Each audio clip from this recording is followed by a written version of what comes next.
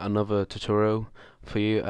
Today is going to be showing how to use arrays, and basically what an arrayment is, if you don't know what an array is if you have one image and it kind of does it in an array, mean more of them. It's kind of like duplicate but a little bit different, and I'll show you.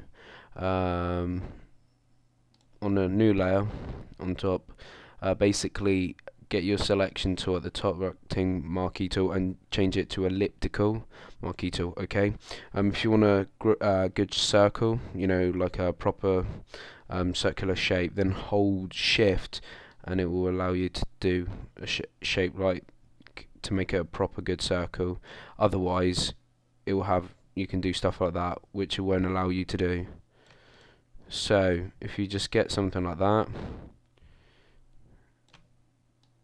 move it up, and then fill it, and then basically what you're going to do is press Control Alt T or go into Edit, Free Transform.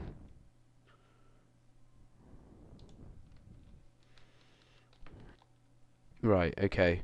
So when you've pressed Control Alt T, as you can see, it's got the little center marker. Basically put that in the center of your document roughly. I'm going to say probably about there, hopefully. And what you're going to do now is, if you get underneath it like so, you should be able to move it like this. Okay. Now what we're going to do is click into it and then press Control Alt Shift and T. I'll say that again. Control Alt Shift and T. Basically what this will do is just duplicate that one and put it into the next area. Basically, as I put the little center thing here, what it will do, an array will just do it in a 360 around that point. So it will do that certain image around that. So if I keep pressing that, Control Alt T, and just keep pressing it, as you can see, I did an arrayment of that one image. Sometimes you might get problems with the image as it has to be rasterized.